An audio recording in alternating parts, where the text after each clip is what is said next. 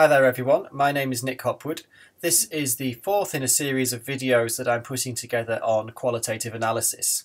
We've looked at the encounter between the analyst and concepts. We've looked at the idea of what am I trying to do, is it an or the interpretation.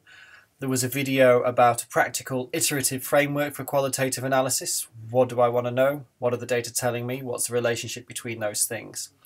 This is a video that was inspired by a book I read as an undergraduate, and I think it has real relevance to us as social scientists and as qualitative analysts. There are 10 points, so I'm going to go through them quite quickly, and I'd be really interested through interaction on Twitter or on my blog if you'd like to develop the discussion on any one or more of these things. So I'm going to switch over to some slides now and come back to the video at the end. So, the book that I'm going to talk about is this one, To Interpret the Earth, 10 Ways to be Wrong by Stanley Shum. Now, I read this when I was a geography undergraduate, and I've come back to it many times since. And what I'm going to suggest is that there are real lessons from what Stan Shum said about why interpreting the physical world is difficult for us as qualitative analysts in interpreting data about the social world. So what I'm trying to do is translate what he said is difficult about geomorphology, which is about explaining how landscapes forms, mountains, cliffs, bays, volcanoes, that sort of thing, to the sort of work and challenges that we confront as social scientists, social phenomena and qualitative data. He has three categories of ways to be wrong or difficulties: space and place, cause and effect, and system response. I'm not sure the language is particularly useful or exactly right for us as social scientists, but I'm going to stick with it for now and just try for this point to make the translation between his ideas and our context as social researchers. So I'll go through these 10 different ways to be wrong or challenges that face us as qualitative analysts. The first is time. Now, often we have the question of how long do I need in the field? That's a classic question for ethnographers. And that's juxtaposed or countered by how long you have for analysis. For every extra interview you do or extra day you spend in the field, certainly if you're in doctoral work, but also in other kind of funded research, and then you're taking a day off the time for analysis. And maybe you get more out of less data by giving yourself more balance of that time for analysis. Now, there are all sorts of things. If you're doing observational research, stuff happens really quickly. You miss it. People seem to think sometimes that video is the answer. I totally disagree. But also in interviews, you only have a certain amount of time. You never get to cover everything. So because of time, our data is also always partial. But also things happen slowly, too slowly for us to document in our research in one doctoral project of 3 years, even in a lifetime as academics. Significance can take a long time to emerge. The meaning of things can take a long time to emerge. Longer than has been available to the people you might be interviewing, certainly longer than may be available to us as observers. So we have the difficulty of trying to connect what's inevitably a snapshot kind of research, even if it's, years in the field. In some social terms, it's still a snapshot, with longer term problems. Now, the spatial part of what Stan Shum was saying is that he says complexity increases as resolution increases. Now, it's interesting. So he's saying the finer grained our attention, the more detail we look in, the more things we have to account for. Whereas when we step back, the world tends to look simpler. There are maybe fewer factors to consider. Now, that might seem to be a little bit counterintuitive, but in fact, what I'm suggesting is complexity also increases as we step back, because there might be too many contexts or factors. So what's the best scale of resolution for us? We go into too much detail and we're like the story of the emperor who wanted a map of the world that was so detailed it kind of reproduced the world, in which case it's no longer a map.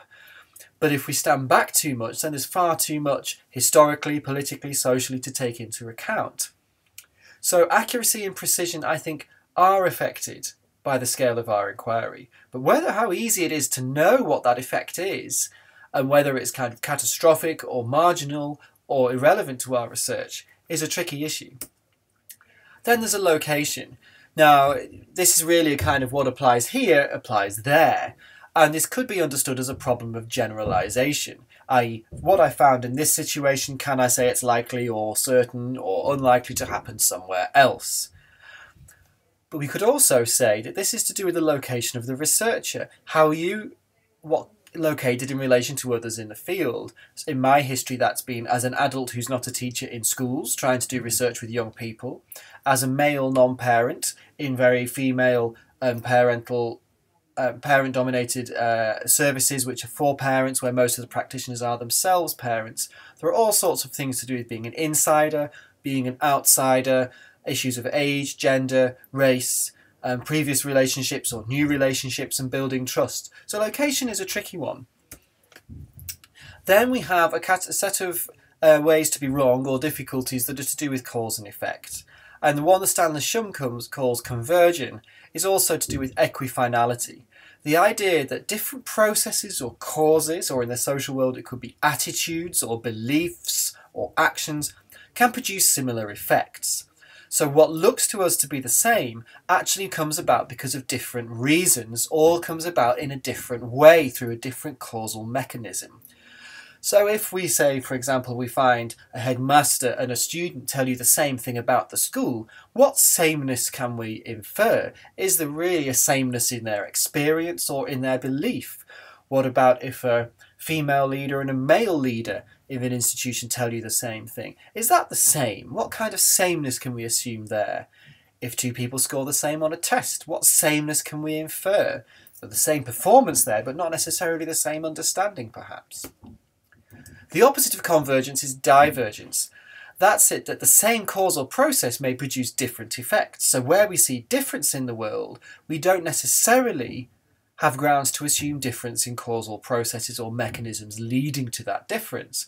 We might mistakenly say that there are two phenomena or mechanisms in play when really there's only one, and the difference is produced by something else, not by the causal mechanism. So we could have sameness masquerading as difference. Then we have the question of efficiency, and this is one that's really powerful in geomorphology, and I think it's interesting to us as social sciences. The idea is that in geomorphology, more work done doesn't necessarily mean more results. So in the physical world, you could have a river flowing for years and years and years and years and years, and that might not necessarily mean a particularly big change in the landscape. Something very brief and intense could make a bigger change. And in social science, we can think of elaborate interventions. What's the point of doing research where you have a very complex, perhaps expensive or difficult intervention, and you show that, I don't know if it's in a school, kids do a little bit better. Or you might have a very complex intervention in some sort of professional practice, and you find that the outcomes for patients are better if it's in healthcare or something like that. The problem is that's a big thing with apparently a small effect. Who's going to want to bother wasting the time and energy trying to get all these people to learn how to do this thing new and comply with it when this effect is small? We also have to remember that effectiveness depends on antecedent conditions over time. That means how sensitive people are to what we're about to present to them in terms of change is dependent not only on the kind of the people or the phenomena you're working on, but the conditions there. I'm much more interested in social research in small things that have big effects, high efficiency, where less work done means more results. But that's not always guaranteed when we investigate or intervene in social phenomenon. Then there is multiplicity, and this is kind of the coming together of those convergence and divergence ideas. Multiple causes act simultaneously and in combination. So it's very difficult to say that because I've seen this must be the only mechanism or process or feature in play. You might say, for example, let's look at a particular person's trajectory through a career, and you might say, is it racism that's affected them there? Is it sexism? Is it homophobia? Is it something else? It's rarely the case that people exist in a kind of, not a vacuum bubble, but a vacuum with only one thing in it. Often there are lots of things simultaneously acting. Not only do they act at the same time, but they interact. So that racism and sexism and homophobia might not only both act kind of in parallel and separately, but they might act together and produce something different. So this is not the idea that there are kind of multiple explanations. This is that when multiple things are going on, they can kind of be in interaction. So we have a problem where we can't say, oh, well, there's just one cause of this, one reason for this, one explanation, one mechanism, one process. But just simply coming up with a list of lots of them isn't very useful either, because it doesn't tell us what to do about them, doesn't tell us which ones to manipulate if we want to achieve change, doesn't really improve our understanding just to say there's 20 different things that cause this. Now we get into the final category, which is what Stan Shum called systems response. Singularity is the first one of these, and this is about, well, what makes something different from something else? So could be in social science. We think about unique case studies. Why would we pay particular attention to this case? What is it special? You might have a case study of one thing because it's really unique and it's the only time people have managed to do something, or it's the first of something, and that's very interesting. But any kind of pattern or prediction, so descriptive pattern or some kind of prediction, implies a number greater than 1 in the sample. So they actually say nothing about a particular case.